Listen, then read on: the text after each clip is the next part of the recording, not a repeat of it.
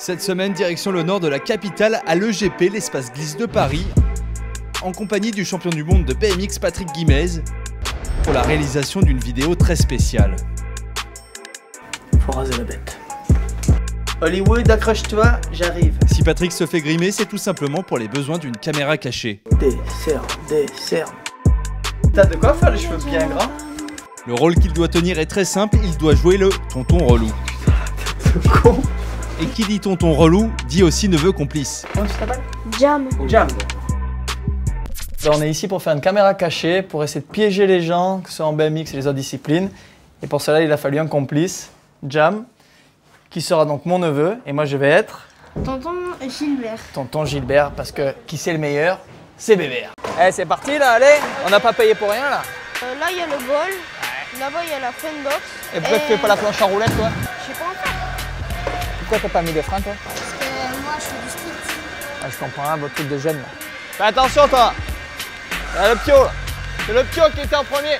Freine pas là. Allez, vas-y, on a payé. Allez. Comment ça se fait que tu vas plus vite que lui? Je sais pas. Ah, t'as un truc qui est différent sur la bicyclette, hein? Non, c'est rien de différent sur le BMX. Et quand il s'agit de jouer les relous, tonton Bébert est, il faut l'avouer, plutôt à l'aise. Eh monsieur, c'est pas à vous. Arrête. Tonton, arrête. Tu vas tomber. Stop. Il joue tellement bien que le malaise est vite palpable. C'est sûr. Je suis le tonton à Jam. Ah d'accord, et vous lui apprenez, c'est ça? Ah, moi je suis le tonton, hein. J'ai payé pour rentrer. Vas-y, je te regarde. Enfin attention monsieur, parce que ça peut être dangereux. Patrick ou Bébert, on ne sait plus, pousse tellement loin son rôle qu'il en tombe. Ça va? C'est pas l'endroit. Il est tombé, monsieur. Les parents aussi ne comprennent pas ce qui se passe. Merci. Je voulais montrer aux gamins par en repas, j'ai glissé. Faut pas écouter les enfants. Et Jam, viens ici. Voilà, maintenant tu passes le vélo. Tu vas tomber, tu vas te faire mal. Voilà. Et quand Bébert décide de prendre le vélo, c'est tout le skatepark qui prie. Non, non. Stop. Arrête. Arrête, tonton. Vous mettez un casque. Tu vois? Tu me fais passer pour qui là? Tu te moques de tonton? Non. Faut pas se moquer de tonton, hein. C'est genre tonton qui paye. Attention. Tu vas te faire mal. Tonton. Et quand Bébert décide d'aller dans le bowl, c'est tout le skatepark qui frémit.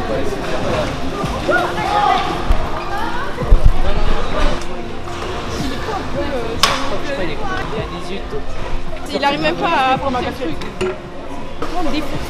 Il a un casque, ok. Et avant de rouler dans le bowl, il a appris à rouler. Faut peut-être commencer par les bases. C'est compliqué avec lui. Ouais. T'as vu? Il est fou, il est Parce que là il a mal, je crois. Là il a mal. Wow. Il avait la tête en bas. Ouais. Comme Candelro. Il est où le gamin? Ah, j'ai perdu le gamin. J'ai perdu le gamin. Tu peux arrêter un peu? T'as qu'à dire que t'as honte de ton tonton.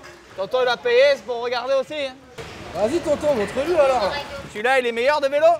Essaye-le si tu veux. Tu peux essayer? C'est un Bébert maintenant. Arrête, tu vas te faire mal.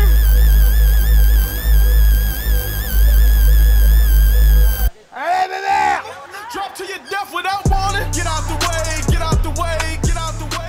Et quand Bébert redevient Patrick, c'est tout le skatepark qui est surpris.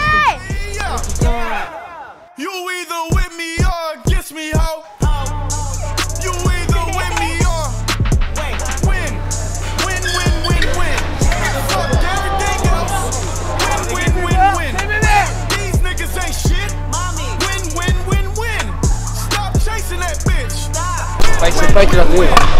Je vais en faire.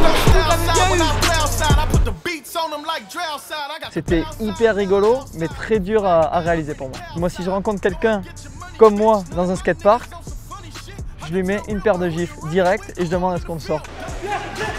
C'était quand même bien fait, il a bien joué son rôle. Franchement, on la sentait pas cette blague. Enfin, on sentait pas.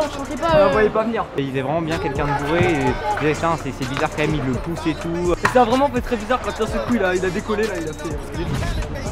C'était vraiment bizarre quoi. Il n'a pas tout le temps des riders connus comme ça alors voilà. C'est sympa des fois.